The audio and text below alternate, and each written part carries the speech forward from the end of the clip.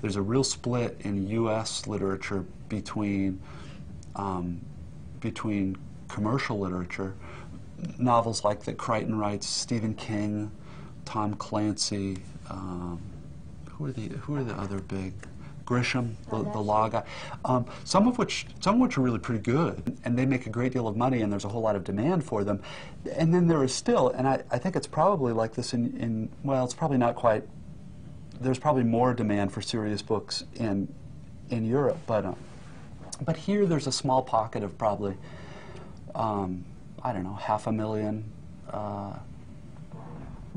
say 1 million readers who, many of whom are from the upper classes and have good educations and have been taught the pleasures of hard work in reading or music or art, and like that. I mean, when you're talking to me, you're talking to somebody who doesn't have very much power in the culture and who's not very important except in a fairly small. I don't know what the analog would be. It would be something like maybe contemporary classical music in the U.S., which there are people who enjoy it and listen to it, partly because of training and partly because they're disposed to be willing to do a certain amount more work reading it. But compared to popular music and rock and roll and hip hop and stuff, classical music is nothing.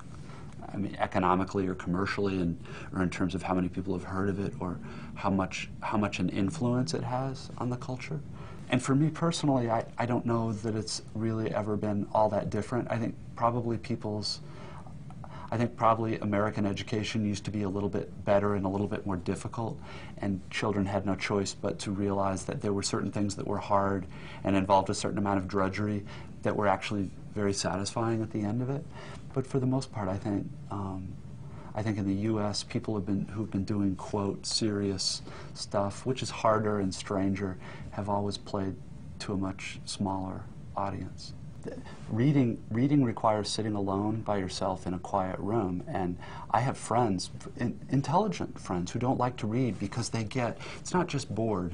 There's an almost dread that comes up, I think, here, about having to be alone and having to be quiet, and you see that when you walk in.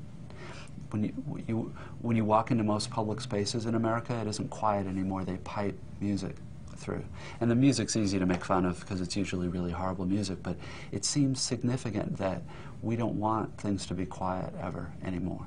And to me, I don't know that I could defend it, but that seems to me to have something to do with when you feel like the purpose of your life is to gratify yourself and get things for yourself and go all the time. There's this other part of you that's the same part that can kind of is almost hungry for silence and quiet and thinking really hard about the same thing for maybe half an hour instead of 30 seconds, that doesn't get fed at all. And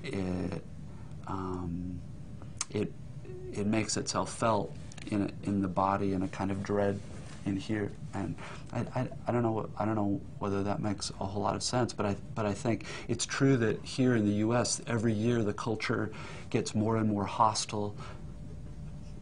And I don't mean hostile like angry, just it becomes more and more difficult to ask people to read or to look at a piece of art for an hour, or to listen to a piece of music that's complicated and that takes work to understand, because, well, there are a lot of reasons, but particularly now in computer and internet culture, everything is so fast, and the faster things go, the more we feed that part of ourselves, but don't feed the part of ourselves that likes